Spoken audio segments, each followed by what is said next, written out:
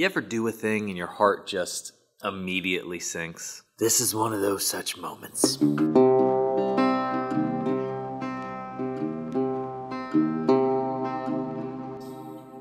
So, I was teaching a class, a seminar, a demonstration a week or two ago, and we were talking about edge profiling using a router versus a spokeshave.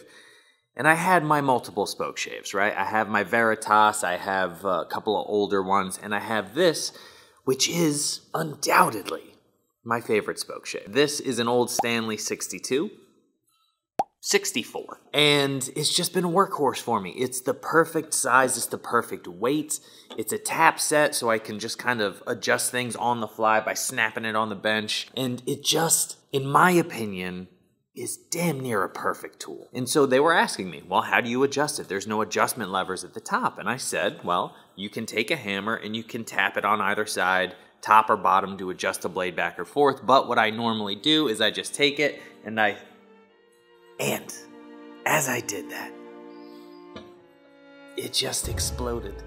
It just exploded into 3 pieces right after I got done saying that not only is it my favorite tool, but it's been an indestructible workhorse for me for over a decade. And the room paused. Silence, a hush fell over the crowd. And then we all had a chuckle, and I picked up my Veritas and I said, this is my favorite spokeshave. Because what else are you gonna do in that moment but move on? But nonetheless, I was devastated. And a few folks in the crowd did follow me. They know about this tool. They know about my affinity for that particular spokeshave. And before I even got done with the demonstration, they had already sent me a link to a couple of potential options on eBay to purchase a replacement for this tool. And so,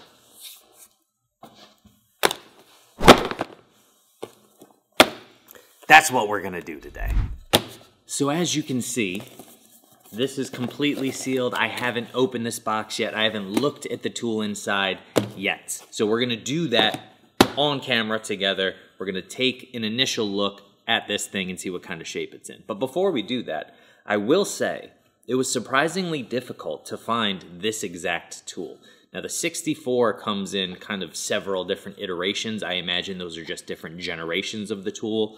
Though it was easy to find history of the 151, which is this tool with the adjustment levers. That's the more popular version. Finding a history of the 64 was almost impossible. I spent a few hours on the Googs trying to figure out where this tool iterated, when it was first released, and what the different generations were. And when I say generations, I mean just like every other tool that Stanley releases, and just like several tool companies now, they'll make an iteration, they'll release that for a few years, and then they'll make an improvement or a change in the design. Generally speaking, it's an improvement until some period after World War II, and then they generally became not improvements. But each one of those is called a generation. So the one that I found most often is this indentation in the back of the casting was actually moved to the front of the casting. And I've seen those, I picked those up, and I just don't like the way they feel in my hand. I much prefer this indentation in the back of the casting, and it just seems to be a place to rest my fingers. It doesn't make much sense to me ergonomically to place that in the front. So that was kind of the biggest difference that I saw online between all of the 64s I saw, and then I really only found 2 that were this exact iteration, and one of them seemed to be in really bad shape, and I didn't feel like restoring that from nothing. And then I think I found one that's in halfway decent shape. So that's a brief history of the 64. Very, very inept, incomplete, but here we are. So let's take a look at what I actually have in this box.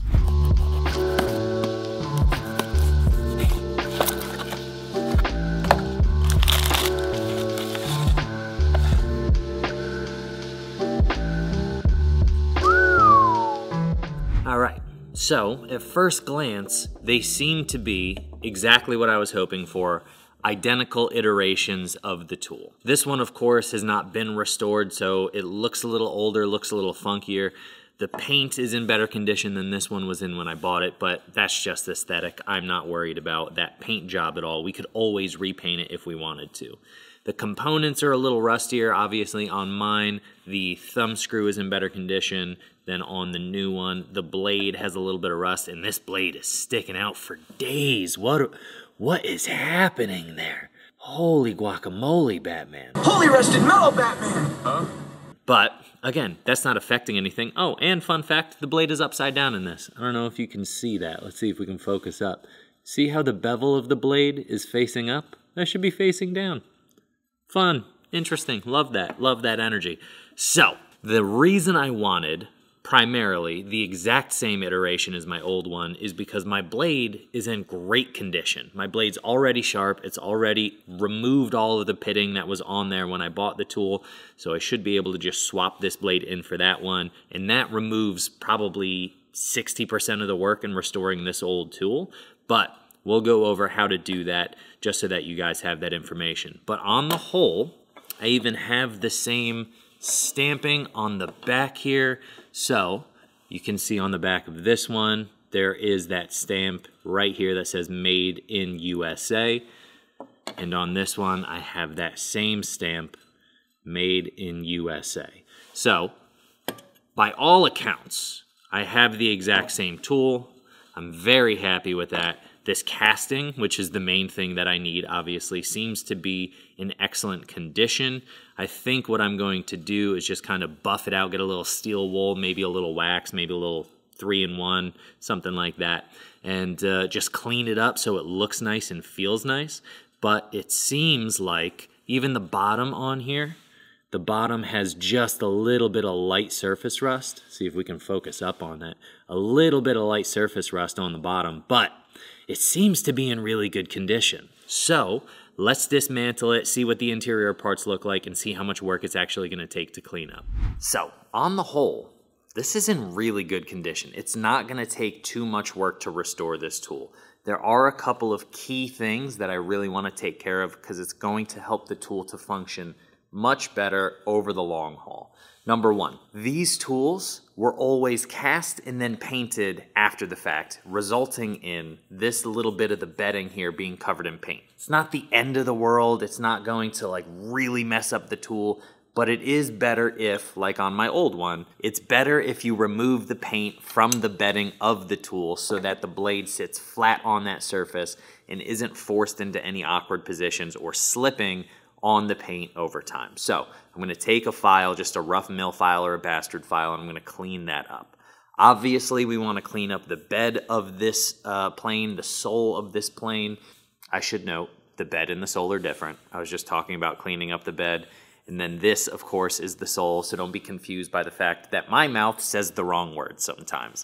We're going to clean up the sole of the plane. That's going to be super simple. You could do that with a file, but I'll just take a piece of sandpaper and just clean that up like I would a normal bench plane of some kind. Other than that, everything else on the casting itself is in great shape. Like I said, I'm probably going to take a little bit of 4/0 steel wool and maybe a little bit of 3-in-1 light machine oil and just kind of rub it down so that it feels smooth, because right now it kind of feels a little old and sticky, like it's been sitting in a garage for a few decades.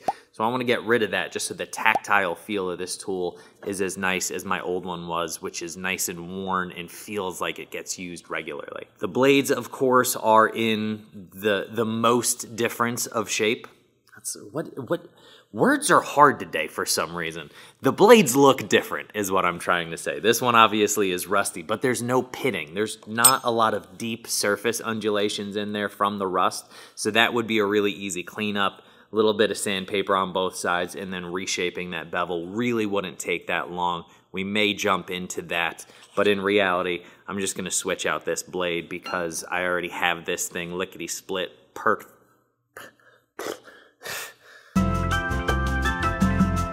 Bear with me today. It's perfect. The blade is in great condition, so we're just going to swap that out.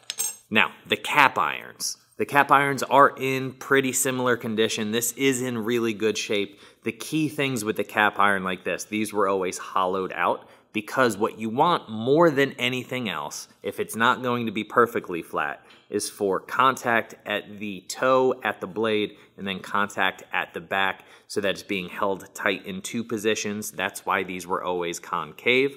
And so the only thing I would need to do to this is what I've already done to this, which is just take a little sandpaper on a flat surface and make sure that the 2 points of contact are nice and flat so that you get a good clean lock when this thing is actually locked in place. And then the thumb screw, there's nothing wrong with this thumb screw, just a little bit of machine oil and 4/0 steel wool to bring up the shine. That's just aesthetic purposes. And again, that tactile feel, it has that kind of dusty, crusty feel to it, which nobody likes. So that's what we're gonna do. I'm gonna take care of those handful of steps, and then we're gonna see if we can't assemble this tool and see how it's cutting. Cue the music.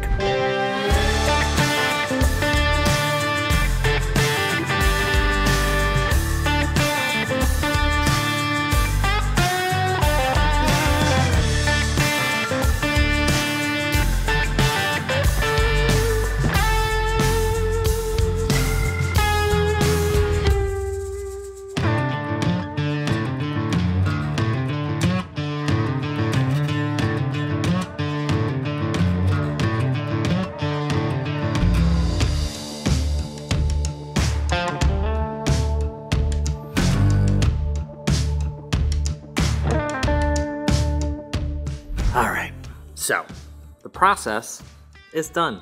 Everything looks good, everything feels good. I've got all of the components to the place where I need them to be, so let's do a quick comparison from how this looks to what the old one looks like. So, first of all, in real time, this probably took maybe 30 minutes. Maybe, and that includes filming, setting up the camera, different angles, doing some things. It didn't take a lot of work. I started with the sole of this plane, just a 600 grit on a piece of tile, and it didn't take a lot to get this to a point where it looked absolutely beautiful.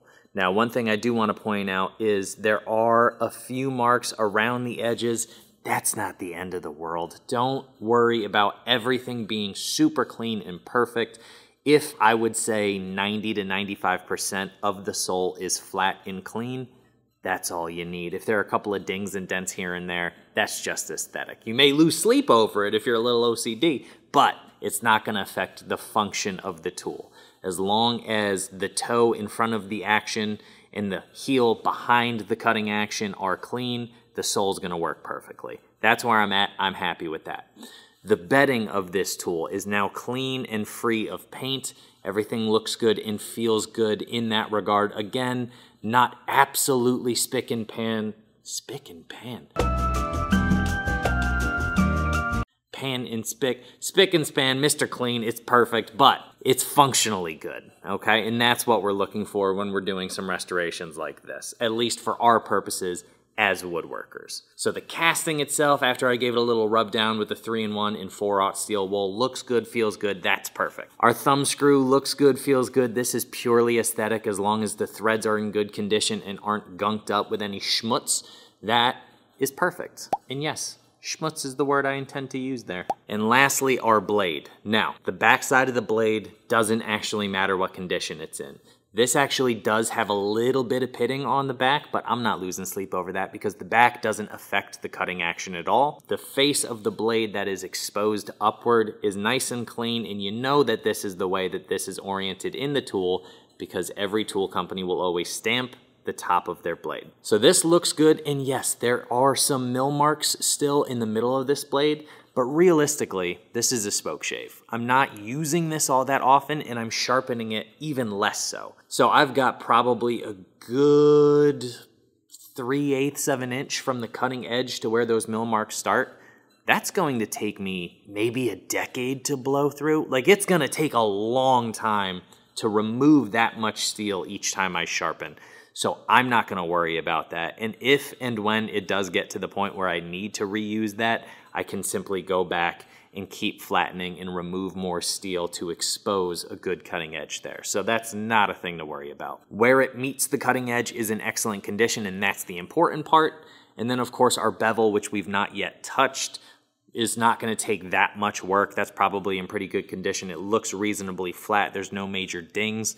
So we will restore this blade to cutting action. We can do that in a moment, but just in full disclosure, I am probably going to swap out that blade because I have that blade where I like it at the angle that I want it. It's ground. It's ready to be put back into my sharpening jig. So just full disclosure, we will get this one cutting though. So our last and final step is, of course, to get that blade ready to cut. So we're just gonna do that on sandpaper. It's gonna be pretty rough and simple. I'm gonna use the 600 grit that I already have on there to get this thing cutting, and then we're gonna see how it actually functions.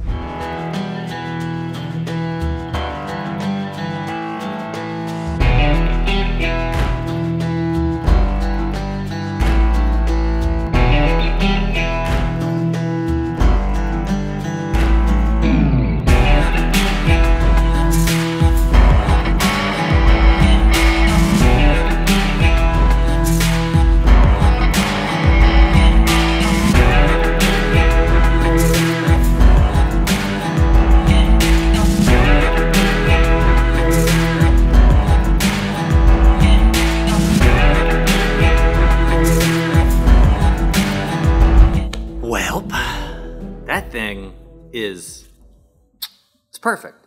It's exactly what my old one was doing. It looks good, it feels good, it's cutting beautifully, and the restoration took an hour and a half, and that's from the start of filming this video, when I'm standing here talking to you guys, to the time it is right now. It was less than 90 minutes. It was about 85 minutes or so, an hour 25. And for those of you who are gonna ask, yes, it was just 600 grit sandpaper that I used on that tile and then straight to a strop with whatever that compound is, somewhere around 15,000, I believe. And you can see the shavings I'm getting, the surface quality I'm getting on here is absolutely phenomenal. And that's really, at the end of the day, all that matters. Whatever your sharpening system is, it doesn't matter. It's the results you're getting from it. So for these purposes, in this circumstance, that's baller. That's exactly what I want.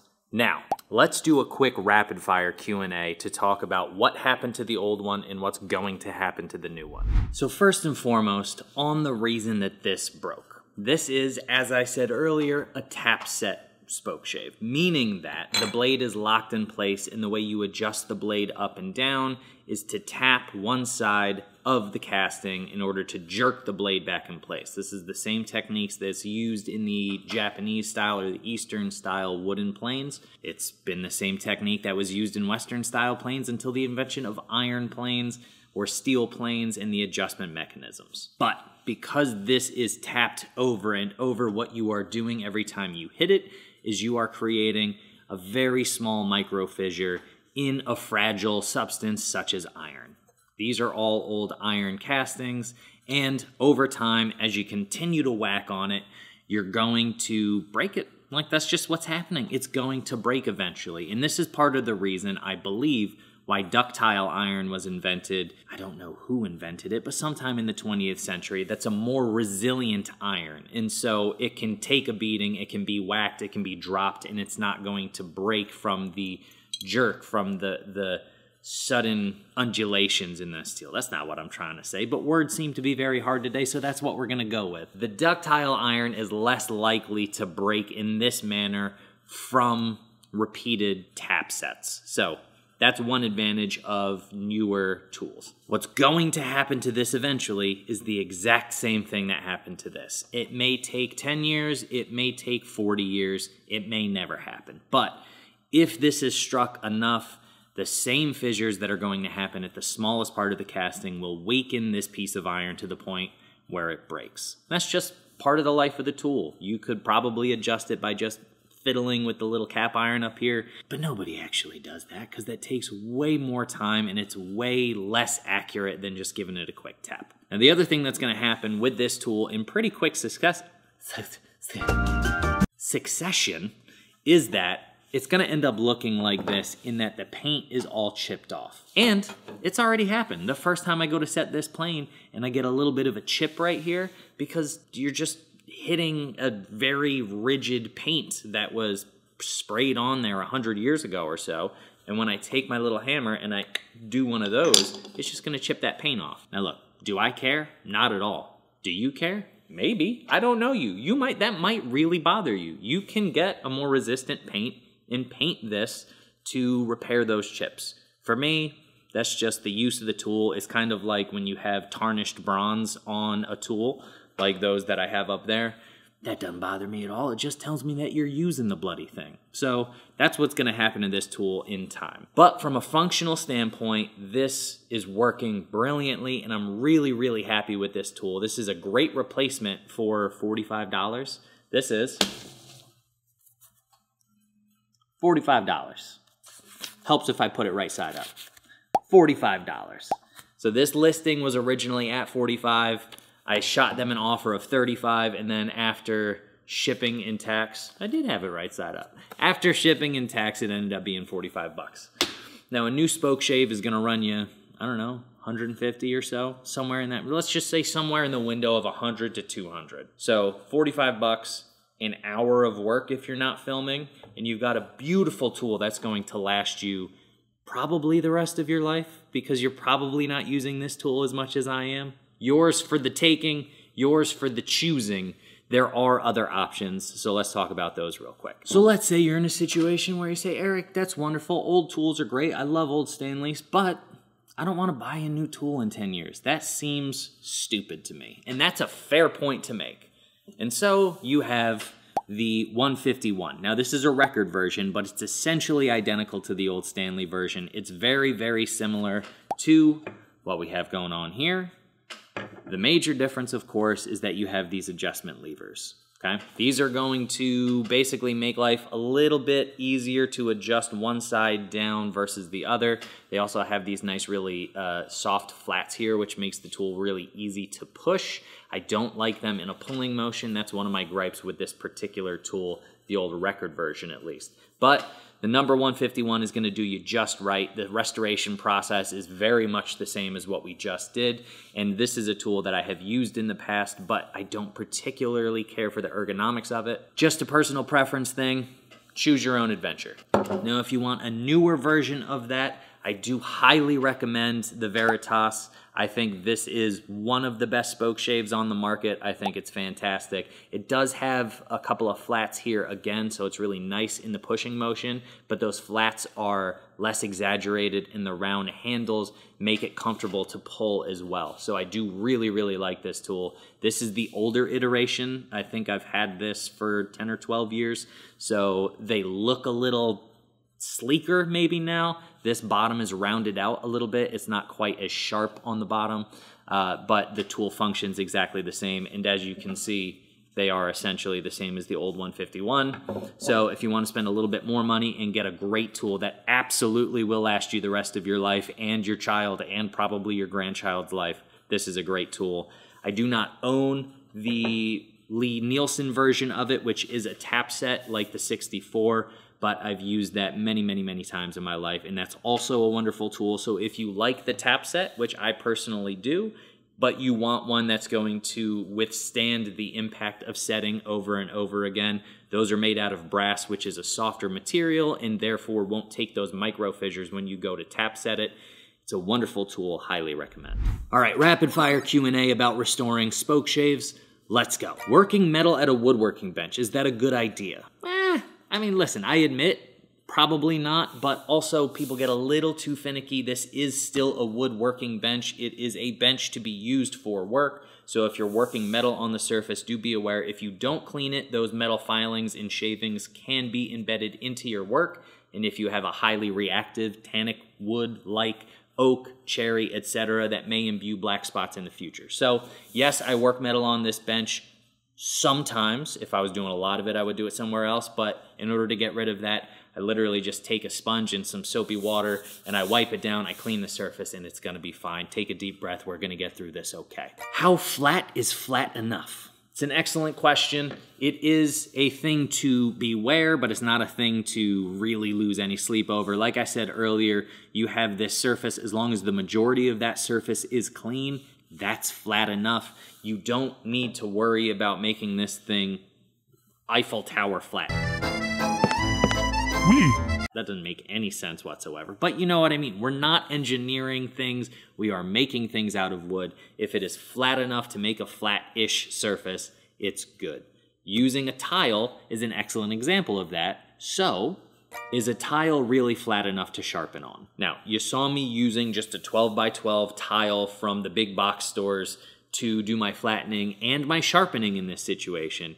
And listen, yes, it's not perfectly flat. It's not going to be to within a 10,000th of an inch flat, but it's flat enough. Guys, again, this is woodworking. If you have the money to go pay $200 for a granite slab that's flatter than a tile, great, do that. There's nothing wrong with that. I own one of those, and I've never used it because the $3 tile that I got from the big orange box store several years ago has been flat enough for me to flatten my tools and flatten my sharpening stones, and I get great results from there. So if you are worried about it, fine, go spend the money. If you're not worried about it, I'm telling you right now, it's flat enough. You use the mill file to flatten the bed of the tool. What if you don't own a mill file? Well, first of all, mill files aren't expensive. So if you don't own a mill file, go buy one. You can buy one for like 10 bucks. You're not gonna lose really crucial money over that. Woodworking is far more expensive than a mill file. But if you don't own one and you need to restore it now, you can of course just take a piece of wood and double stick or spray adhesive, some sandpaper on there and use that. I've done that many, many times.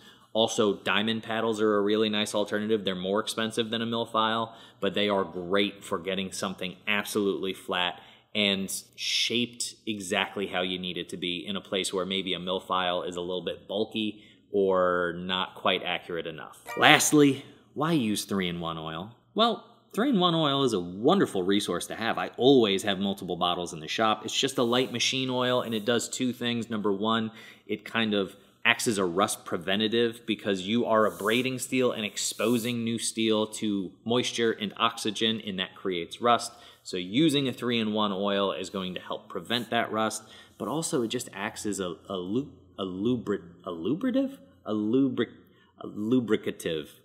Listen, guys, it's a rough one today, all right? It's the holidays still, just bear with me. It is a lubricant that allows you to abrade the surface a little bit smoother. So when I'm using the 3-in-1 in combination with the 4-aught steel wool, then that's just allowing me to kind of polish the surface a little bit more, remove any of the gunk that's there with that wet sand, and then just polish it up because that 4-aught steel wool is so fine. And also it allows you to lubricate things like the threads on the thumb screw. So just get a bottle of 3-in-1 and keep it around. It's good for everything. Hey, future Eric here, jumping on very briefly to interrupt past Eric for a couple of quick announcements that I'm very excited to share with you guys before we get out of here. First and foremost, I have a Patreon now. So if you're a fan of this channel, if you're a fan of my work across multiple platforms, and you're looking for a way to support what I do, Patreon is the best way to do that. There's already a vibrant community of folks over there who are wonderful and supportive, and I'm deeply, deeply grateful to, who want to see this channel continue to grow. And I am going to take the funds from Patreon that are from you guys, and I'm going to apply them directly to this channel to make sure that I can continue to give you guys my best effort and decent content. I hope it's halfway okay. That's the aim for 2024, and that's a great avenue for you guys to support my work. So I'll leave a link down in the description below if that's something you're interested in checking out. Now, secondly, and equally as exciting, I'm excited to tell you guys about the fact that, I promise I'm not getting naked right now, there's new shirts. Go Make a Thing. The thing that you guys have been asking me to make, a Go Make a Thing t-shirt, is finally available over on Bonfire. I will also leave a link in the description below for that. So if that's something you want to do to support the channel as well, you can go buy some merch. Wear it loud and proud. It's brand spanking new. It's comfy, it's cozy, and I hope it inspires you to get in the shop and go make a thing. Now that that's out of the way, back to our regularly scheduled programming. And so, friends, that is how you restore a spokeshave. It's a very simple process. It's essentially just sanding steel until things are flat and seated properly and your blade is sharp. Now, this was in phenomenal condition, even better condition than I expected it to be when I purchased it online. And so this process took no time at all. But also beware that I've been doing this for a while. I know how this process goes. I know what to look for and how to react when I see a thing. So it's probably going to take you a little bit longer. That doesn't mean that your tool is busted. That doesn't mean that it's a waste of money and time. It just means that you don't yet have the experience to see and analyze what's happening in real time and make adjustments. So cut yourself a little bit of grace. It's probably going to be a little bit frustrating the first time you do it because you're going to get it to a point where you think it's perfect and then you assemble it and you go to take a cut and something doesn't work and you then have to figure out what's not working. So take a deep breath. It's going to be great. Once you get this tool working, it is going to work for a lifetime. It is going to give you a tremendous amount of experience in understanding what the tool is actually doing when you're using it, and that will allow you to analyze this tool and other tools that you're using, so that you can have a greater understanding of what's actually happening. So take that for what it is. I hope this was helpful. I hope it was entertaining. I'm sure my inability to articulate my thoughts this week is a little bit more entertaining than as is normal, or it may be frustrating. I don't know. I was just making a tool work. So, friends, go make a thing. I trust everybody's doing well. I trust everybody will get in the shop and enjoy their time in there. And, of course, until next week, cheers.